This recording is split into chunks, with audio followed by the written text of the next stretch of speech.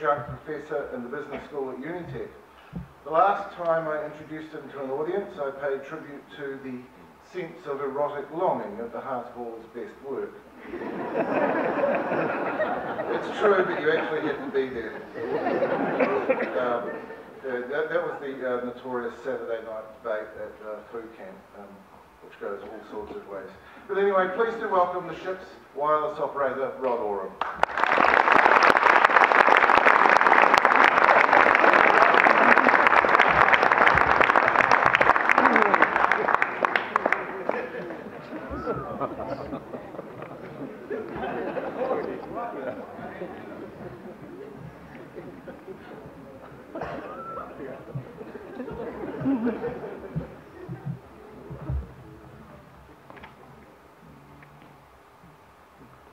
We live and die by the signals we send and receive.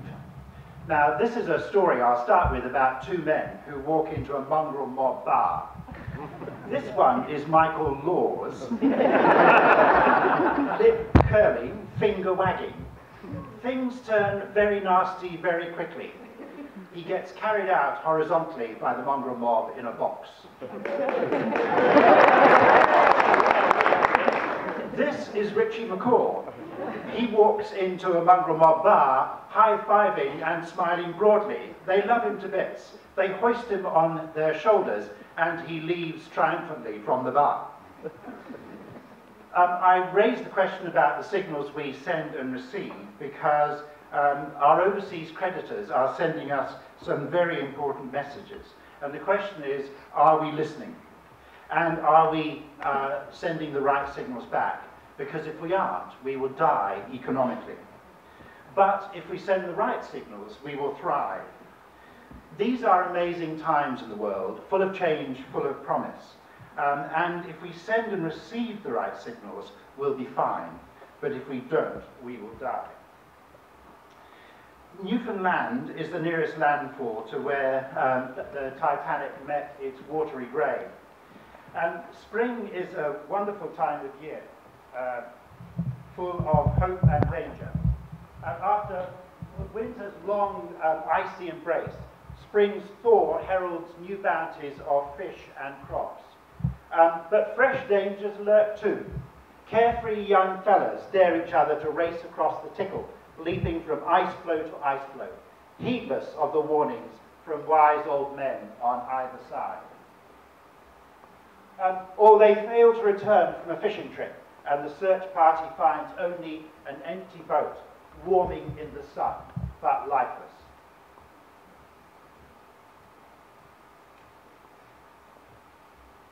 The Titanic could receive plenty of warnings of the dangers ahead. The Marconi wireless telegraphic equipment it had on board was one of the most powerful sets in the world. But during the late afternoon and early evening of the night that the ship and 1,514 people met their demise, the equipment was shut down to cool off, so it didn't get some of the messages.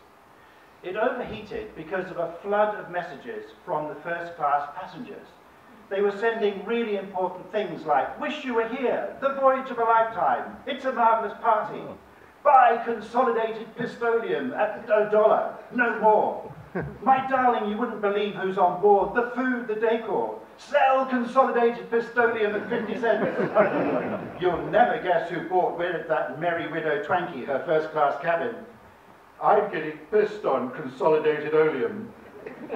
These messages cost an arm and a leg. The price for the first 10 words of a Morse code tapped-out telegraphic message was 12 shillings and sixpence, 150 New Zealand dollars in today's terms, adjusted for inflation, $15 a word, although each subsequent word was a bargain at $9. An arm and a leg, maybe those messages cost the lives of 1,514 people. We live and die by the messages we send and receive. After the Titanic hit the iceberg, Captain Smith delayed for 45 minutes before instructing Jack, Sparks, Phillips, all wireless operators were called Sparks because that's how the Morse signal was generated, the senior of the two Marconi employees manning the wireless gear, to send a distress call. He earned £4 a voyage. the equivalent of 64 words of Morse code. He had celebrated his 25th birthday the day before. Before the night was out, he had died in a lifeboat. So much for intergenerational equity. The Marconi station at Cape Race, Newfoundland, picked up the first message from the Titanic, but it was garbled. The intent unclear, the location lost in a cackle of static. The confusion was compounded by a technology fight between Marconi and Telefunken, slugging it out with this new technology. I'm assuming Telefunken was an upstart funded by Herr Dr. Kim Morse code. Marconi's emergency call was CQD, stop transmitting, pay attention, disaster. Telefunken's was SOS, not save our souls, but simply chosen with Teutonic efficiency as being the shortest and clearest signal, 3 dots, 3 dashes, 3 dots. The Titanic sank 2 hours after it sent its first distress call. The Carpathia, the first ship to reach the survivors, picking up some 700 of them, arrived less than 2 hours after the ship sunk. But if Captain Smith hadn't delayed for 45 minutes sending that first distress call, far fewer people would have died. We know all about 3 of our great icebergs, which my crewmates have already told you about. So this is the 4th, and it's a whale of a problem. What messages is this iceberg sending and receiving to us? After all, we live and die by these messages. So let me describe this whale of an iceberg a bit to you. It floats in the vast ocean of debt. And this is the waterline here, whipped up by intense global financial mayhem and made treacherous by tides of surging global change. This is the depth of this ocean, and this goes down 20, 40, 80, not fathoms, but this is a depth chart. So this is net international liabilities as a percentage of GDP.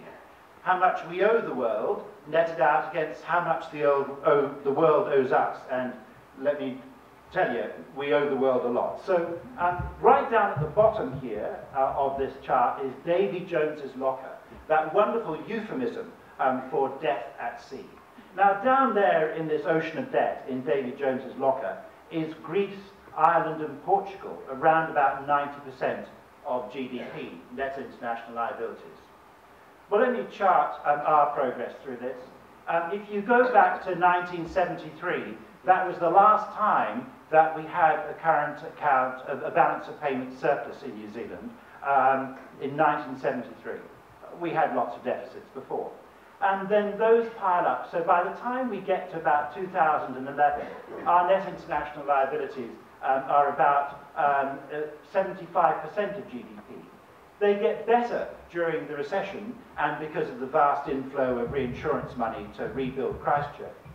But Treasury forecasts that by 2016, our net international liabilities will be round about 80% of GDP, will be knocking on the door of Davy Jones's locker. We live and die by the economic signals we send to the world and receive. So what is this Davy Jones chart telling us about how we're earning our keep in the world? Well, we run very slender trade surpluses and struggle to grow exports. We run massive deficits on our financial flows, importing capital and exporting interest, capital gains and dividends. And we fund this deficit by borrowing more and selling off our assets overseas, which only increases our iceberg of net international liabilities. So let's start with the trade component of that. Like Newfoundlanders, we exploit our natural resources. Like them, we stand on the dock cheering ourselves on. But it's a meagre living, made worse because we misread the markets, the signals our markets are sending us. So we get terribly excited that there are hundreds of millions of new middle-class Indians and Chinese. And we think, oh, if only we sell them a few more lamb chops and a few tins of infant formula and a couple of bottles of wine and get some of them down here for a camper van holiday and a bit of bungee jumping. And imagine, woohoo, how rich we will be.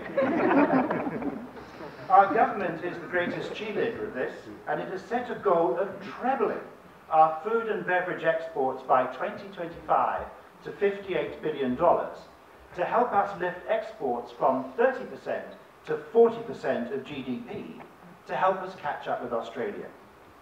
But, for example, take our largest exporter, the dairy industry. It concedes privately, they've never said this publicly, that at the very best they could only double the value of their exports by 2025, and then only by milking about 75% more cows than they have now. Even the simple maths doesn't work out, and it rather begs the question of where we would put the next 3 million cows. Newfoundlanders, with the help of foreign fishers, wiped out the great cod fishery of the Grand Banks near where the Titanic sank.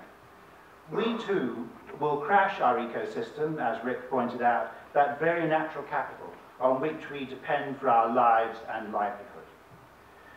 On the financial flows that lay down more ice on our iceberg in the ocean of debt, I will speak only this afternoon of foreign direct investment, the money others invest in us.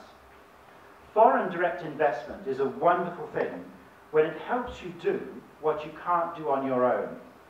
Taiwan and Singapore and Ireland were all brilliant examples of small countries that attracted foreign direct investment to allow them to build companies and industries that they couldn't do on their own, to build their economic heft, expand their exports and their wealth. And of course, China is just an even bigger example of that. So a very big tick to foreign direct investment that helps us build our enterprises and our industries, helps us earn a bigger living out in the world economy and start to melt that iceberg of debt.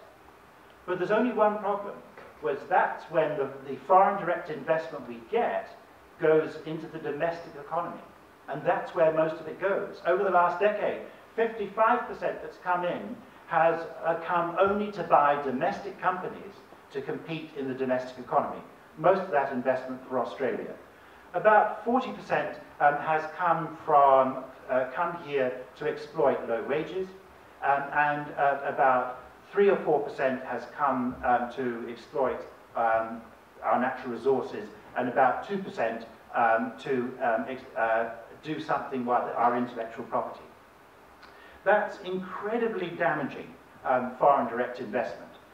Because it means that it generates very little, if any, new activity for the New Zealand economy, but becomes a big negative because of the outflow of profits and dividends. That bad form of direct investment is about the bleakest thing I can think of. If we go on like that, it saps our lifeblood. It leaves us huddling on the tip of an iceberg on the ocean of debt. We have a way to stop it, though. The Overseas Investment Act has criteria by which foreign direct investment is approved. These include the likes of whether new technology will come to New Zealand or jobs be created here or help us create markets overseas. But take, for example, Shanghai Punchin's purchase of the Crayford Farms. The Overseas Investment Office concluded it would only create 2 new jobs in New Zealand, which were 2 blokes in a shed teaching people how to milk cows. Funny, I thought we knew how to do that. It would introduce no new technology. In fact, they confessed in their application they didn't know how to dairy farm. And the market skills it has in China, this I find completely fascinating. The OIO stated New Zealand dairy industry already possesses. Yet, the government approved this, and economically it is a disaster because Punchin overbid by about 30% for those farms, thus distorting the market for farms and helping push them beyond the economic reach of New Zealanders. It will in due course have its milk processed here, but that gives only the local processor a small bit of money as a fee for doing that. It will then export the product for the lowest price it can, because it will ship it straight to its own supermarkets in China. And there at the cash registers, it will get its final reward. But so little of that economic activity will stick to the ribs of the New Zealand economy. We will sell them some farm supplies and a bit of labour, but that's about the end of it.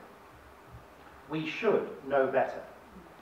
Here in New Zealand, more than 100 years ago, the Vestley family, to name one, there were others, were doing exactly the same thing with their sheep farms and processing here, and their chains of butcher shops in the UK. We were screwed then, we are being screwed now. Eventually, only a few of us will be left stranded on our iceberg in the ocean of debt, mourning the departed. But how might it be different? And how will we chart a new course away from this particular iceberg and the others to a warm, more bountiful sea? Well, by the light of the full moon, the survivors and stragglers must make it back to firm ground. We must listen to the dreams of young men and women, and we must see the visions of old men and women. And here's one as an old man, rather than an old woman, about wonderful foreign direct investment for China. Imagine Christchurch, quite close to the Cashel Street Mall, perhaps just behind Ballantyne's and the pop-up stores. A fabulous new building goes up there, an architectural gem. On the slowly, gently undulating roof is wonderful grass, possibly even genetically modified, but we can debate that later, where there are cows grazing. Underneath the cows, so to speak, are scientists who are working out how to turn that extraordinary feedstock, that essence of life of that cow's milk, into something spectacularly valuable, like lactopharmaceuticals or bioactives. Other people are doing it. Nestle announced an incremental investment last year of $500 million US to do exactly that. By the way, we hardly do anything here of that in New Zealand. And down towards the ground floor, we've got people who are in pharmaceutical drugs trials for those lactopharmaceuticals. And so it's Lincoln University on the roof with the cows, and you can take an elevator up to watch the cows being milked if you want to. In the middle are scientists, Chinese and New Zealanders, and on the ground floor is the medical school in Christchurch conducting those those drug tests, with not just New Zealand but Chinese scientists too.